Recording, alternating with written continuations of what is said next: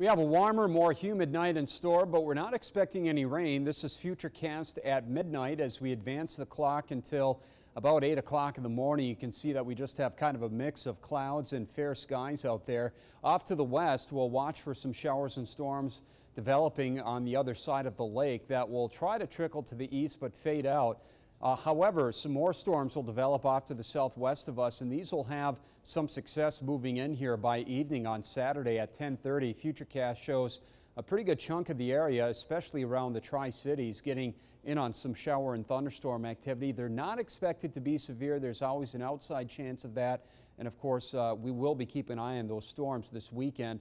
At 3 in the morning on Sunday, you can see that the storms develop even more, and they could contain heavy rain and an outside chance of some stronger wind gusts.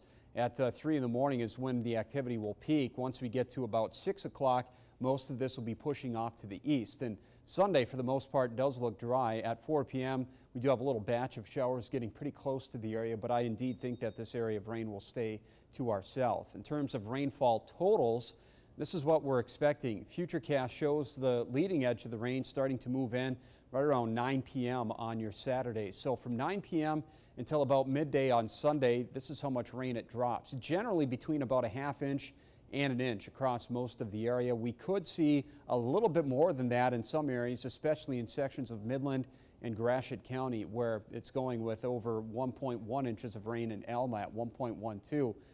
So that's what Futurecast is estimating could fall. Nevertheless, it doesn't matter how much rain we do get. It does look significant enough that there could be a little bit of flash flooding on Saturday morning, or rather make that Sunday morning.